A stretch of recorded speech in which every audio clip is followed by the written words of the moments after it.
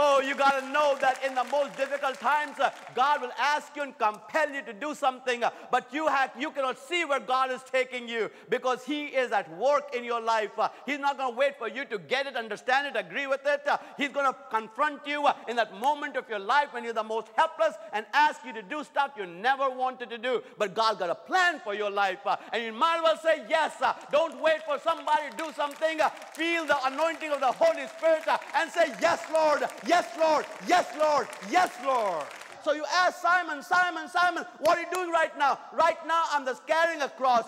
Right now, my life is being disturbed. Right now, I'm feeling helpless. But Simon, if you could only see just a few years down the road, you and your family leading a church in Rome, Italy, if you could only see the plan that God has in store for you. Because all we can see ourselves right now is carrying that bloodied cross.